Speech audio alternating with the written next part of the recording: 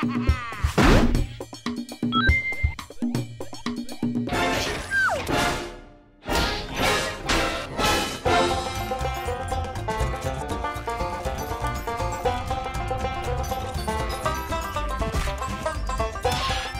think you'd be hard-pressed to find a better 2D platformer in this console generation on the HD consoles than Rayman Origins that came out last year and was spectacular, fantastic, brilliant, colorful, yes.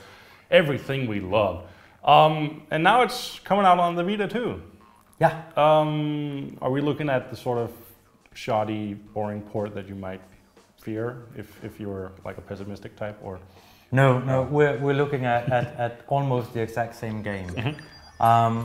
Before you get too hyped, I need to tell you that there's no multiplayer this time around. That's a shame. Yeah.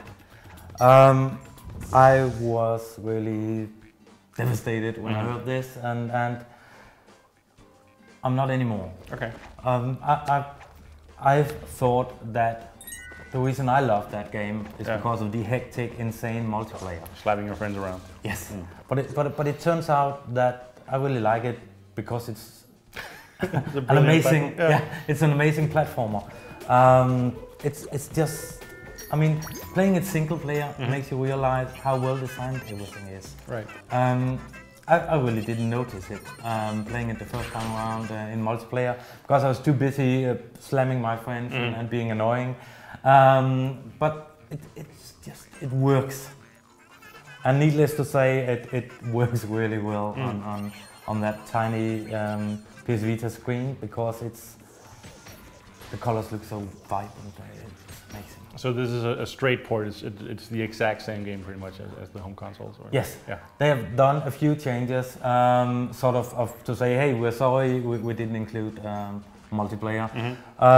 It's I can understand why they didn't do it because I mean they didn't have a net code anyway implemented in the game. Right. So it's like, okay, we need to either reprogram the whole stuff or skip it.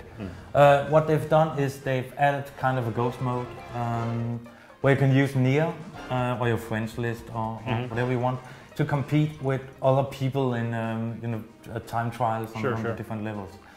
Also, you pick up small artifacts or puzzles on your way in the game, and you can trade these using the Nier system again with other players. It's not amazing stuff, but the game in itself is amazing, and well, I love the game, and I think it's about 60 stages or something like that. It's an insane amount, and they're really varied. I mean, you get the normal platforming, and then you get the sort of platforming where the whole screen is moving and pushing you, then you've got the shmup with the mosquito. Yeah, you've got the shoot 'em up, and that's awesome. I mean, the attention to detail is what makes this game so fantastic. For me, I haven't enjoyed any of the recent Mario's or Sonic's as much as I've enjoyed Rayman.